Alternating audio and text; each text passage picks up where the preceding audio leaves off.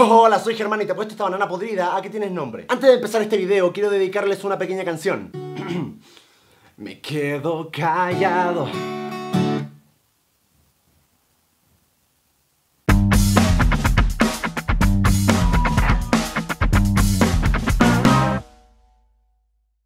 Hola, hi, what's that? Amigos, todos tenemos amigos, ¿cierto? Tú tienes amigos, tú no, porque no te bañas y nadie quiere estar cerca tuyo.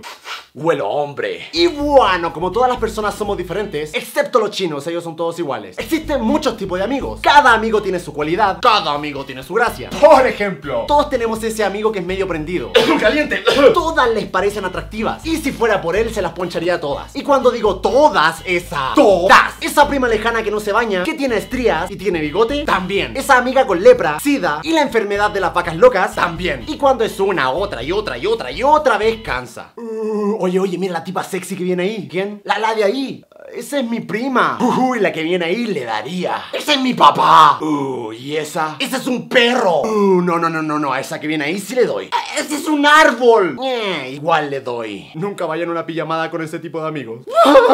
O esos amigos que no entienden el significado de la palabra disimuladamente. Oye, viene mi ex detrás tuyo, pero mira disimuladamente. ¿A dónde? Por muy mal que ese tipo de amigo luzca, el que viene es peor. Es ese amigo que es tan, pero tan atractivo físicamente, que cada vez que te paras junto a él, te ves más horrible de lo que ya eres. Te pondré un ejemplo. Imagina una manzana. Imagina que una persona se come esa manzana, luego se come un plato de cereal. La manzana y el cereal se revuelven en su estómago. Esta persona va a tomar un par de cervezas. La persona toma demasiadas cervezas, se enferma y vomita. Luego viene un perro y se come ese vómito. El perro ahora se enferma y revomita ese vómito. Ese vómito eres tú cuando estás cerca de tu amigo. Así de horrible te ves cuando estás junto a él. Y teniendo en cuenta eso, esto es algo que nunca tienes que hacer.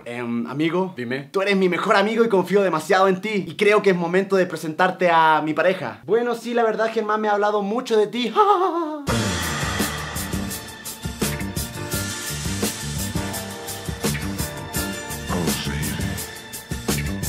Nena, ven con papi. Me alegra que se estén llevando bien. ¿Te gusta? ¿Por qué se están quitando la ropa ni hace tanta calor? También está ese amigo que aprovecha cualquier oportunidad para joderte la vida. Basta con que se te quede abierto tu Facebook en su computador y te convierte en una locazo homosexual amante de los negros de 2 metros. O también está ese amigo que es súper violento. No puede hablarte sin estar pegándote. Te saluda con golpes, te felicita con golpes y se despide con golpes. Hola, ¿qué tal? Buena, perro, ¿cómo estás? Bien, de hecho bastante bien. Volví con la Fernanda. Buena, campeón, así me gusta. Sí, ¿y tú cómo estás? Ahí con la Esmeralda poniéndonos serios, creo que nos vamos a casar. Wow, ¿en serio? ¡No! Tú sabes que yo soy libre, soy feliz así. Ajá, me alegro, de verdad me alegro mucho por ti. De verdad, muchas felicidades. Me alegro mucho por ti.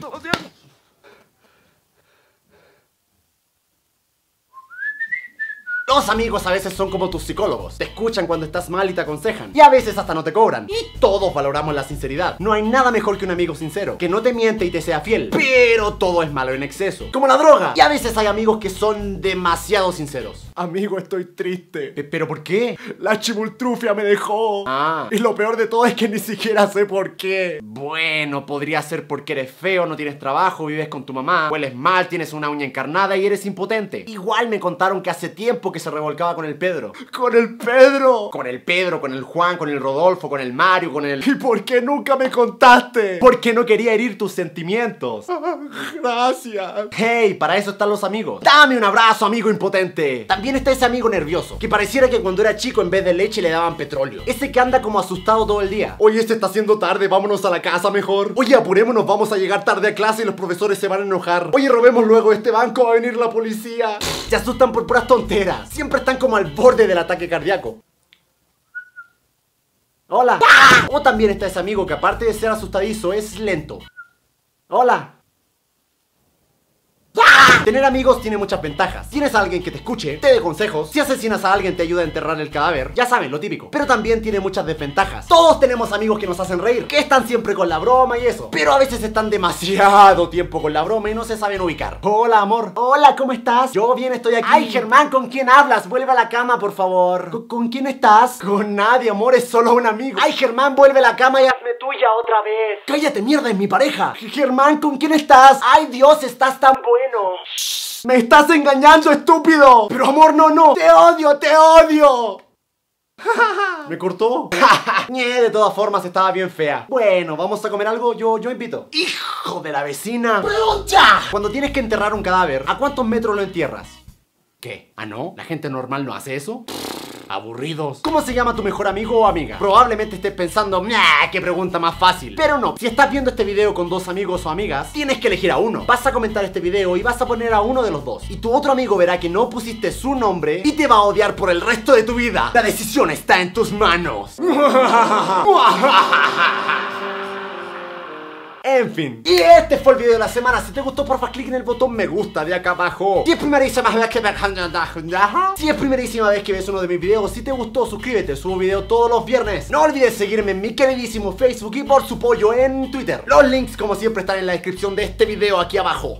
Si tienes un amigo como los que mencioné, envíale este video. Él lo verá, se sentirá identificado y te hará un pastel. Creo. Un saludo a Johnny y a Joaquina. Un abrazo psicológico con olor a ropa nueva.